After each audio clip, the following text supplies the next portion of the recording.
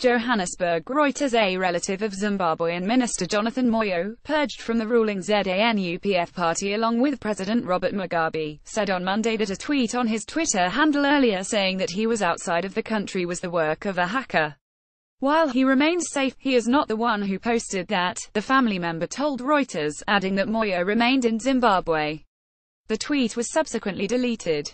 Reporting by Ed Cropley, writing by Ed Stoddard, editing by James Macquarie. Our standards to Thomson Reuters Trust Principles.